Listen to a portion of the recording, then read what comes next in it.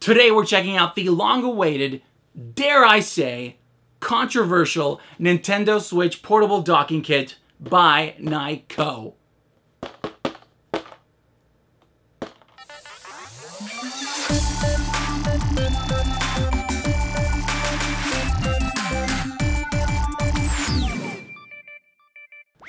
Welcome to Came From a Box, I'm Sergio IM, and if you watched our Nintendo Switch review, if you haven't, you can see it up there, you'll find that we didn't really have anything bad to say about the official dock. It's not bad, I actually like this thing.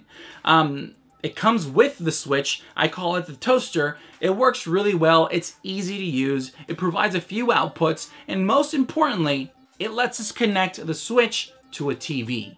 But after using it for a few months, we had two issues with it. One, it's a pain to travel with because it's a bit large, and since it's plastic, you don't want to risk it bending or breaking in your bag.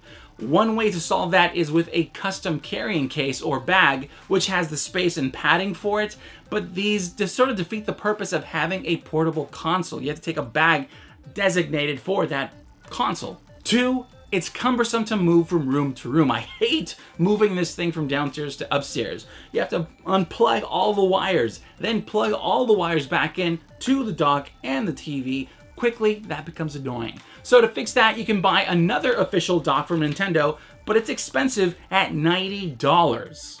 So that's where the portable $50 docking kit by Nyko comes into play. Let's take a look. And here is the box. It matches all their other Switch accessory boxes. Portable docking kit. So on the side, portable solution, HDMI out, and the voltage. On the back, there's a lot of info on the features. TV mode everywhere, charge and play.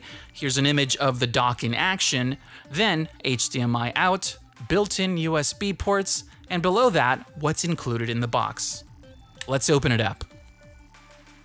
First up, we have our AC to USB-C adapter with nice retractable prongs.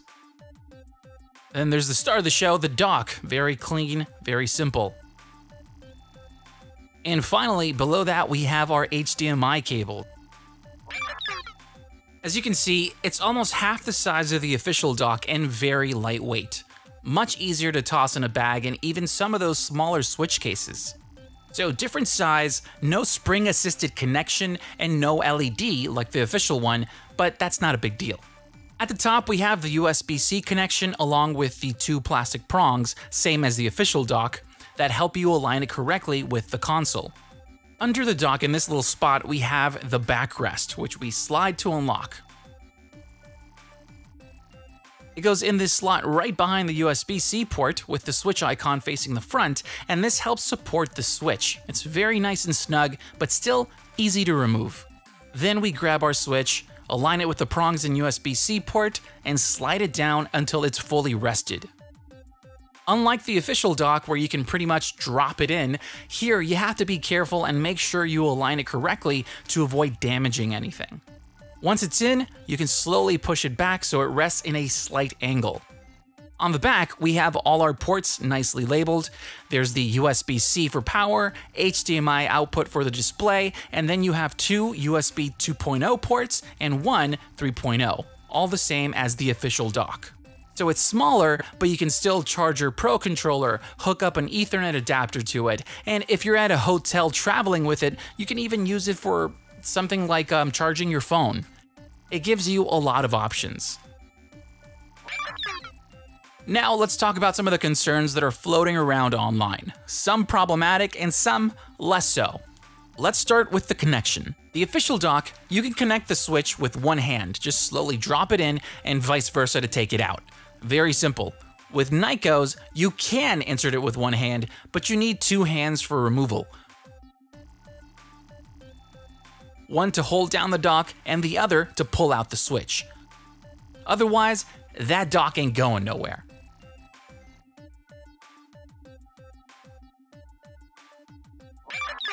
For those wondering, this dock is not compatible with normal cases. Maybe with some very thin ones, but even then, they need to have the cutout for the prongs next to the USB-C port and enough clearance for the backrest, which sits flush against the Switch. Next, the USB-C port is always exposed. It does not retract. That means that the USB-C port along with those prongs can potentially get damaged with enough force, so you'll have to be cautious when traveling with it. Then there's ventilation. As we can see back here, that little backrest only covers the edge of those two vents, so the Switch has more than enough room to breathe. No problem there. The next thing is that this setup can be pretty fragile. Is it fragile or fragile? Let's go with fragile, it sounds better. A bit of force in any direction, and I'm sure this can easily break, but of course, this is only an issue if you're not careful with it. Now, one thing that was big over on Reddit was output performance. Some users reported experiencing darker image quality and even choppy gameplay, so we tested it with some games by switching it back and forth between the docks to see if there was a difference, but we didn't notice any. The colors seem the same, frame rate as well, and no issue with the audio. Finally, the one that scared people the most, including myself, were reports that their dock fried their Switch, which caused it to just die. Clearly, we didn't have that issue here, but over on Reddit, Nyko had an AMA in which they addressed that concern. So if you do have a problem with it, you may have sadly just gotten a dud, which you should be able to exchange, and if not, Nyko should have your back. So at first, I didn't realize how versatile this thing was until we started using it. At home, it's a secondary dock for the bedroom, and when we're not using it, we can just easily slide it behind the TV, it's out of sight. In the office, I can just unplug the HDMI cable and use it as a play and charge stand for tabletop mode on my desk. And when we're visiting family or friends, it's way easier to take this with us than the official one, which is pretty large. I mean, just, you know, that says it all, right? Clearly, as you can tell, I'm a fan of this dock. It has not let us down, but let us know what you think of it in the comments below. I know some of you out there have had issues with it, but some have not, so let's talk about that.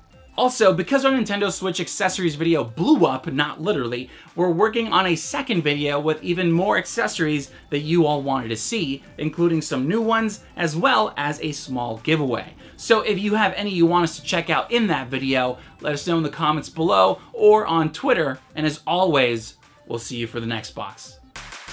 Thank you so much for watching. If you like this video and want to help us out, you can do so by clicking that thumbs up button, and while you're at it, why not subscribe for more content? It's free. We also love to hear you out, so please leave a comment down below or talk with us on Twitter, Instagram, and Facebook.